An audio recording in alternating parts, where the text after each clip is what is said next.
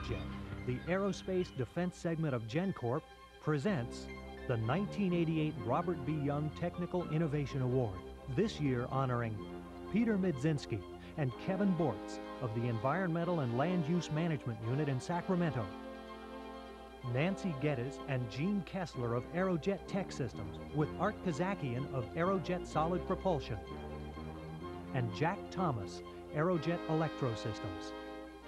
The Robert B. Young Technical Innovation Award is presented annually to employees for outstanding achievements in three crucial areas: safety and environmental, quality and manufacturing processes, and products or services.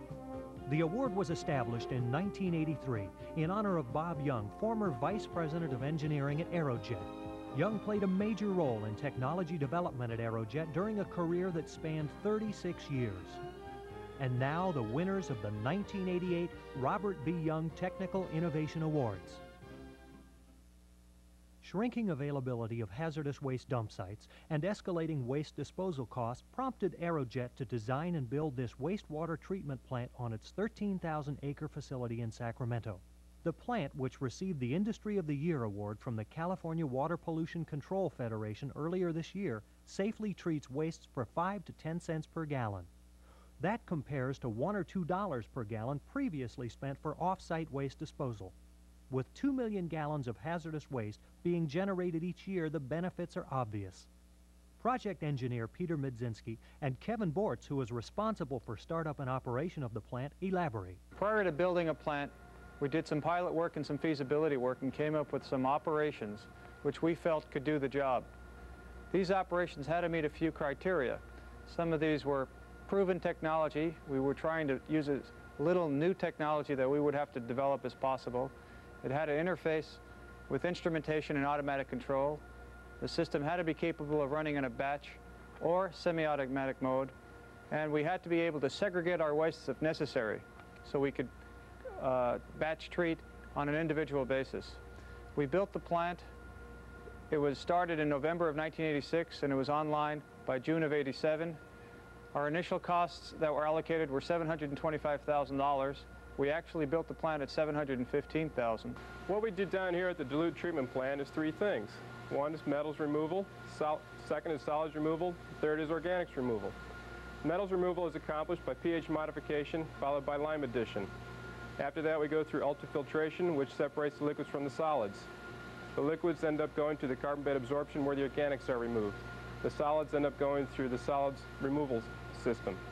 The liquids from that are recirculated back to the metals removal loop, and the solids go to the Class 1 landfill.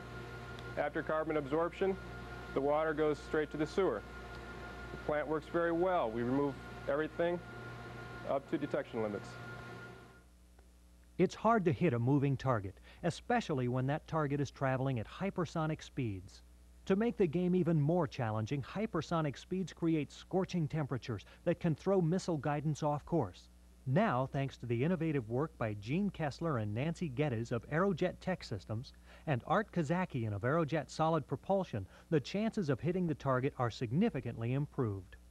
Our team has developed a cool metallic radome working for the Army Strategic Defense Command at Huntsville, which allows hypersonic vehicle velocities 2 to 3 times those allowed by current radome technology.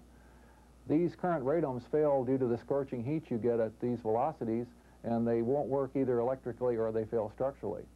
This breakthrough has allowed and will allow a whole new family of interceptor vehicles to be built. The radome is constructed of 75 metal platelets. Each platelet is chemically etched with a unique design. The platelets are stacked upon each other and diffusion bonded. At this point, we have created the 14,000 waveguides and the hydraulic system that controls the surface temperature. The platelet stacks are formed into half cones similar to this one here. Each half cone is final machined and precisely welded into the final cone assembly.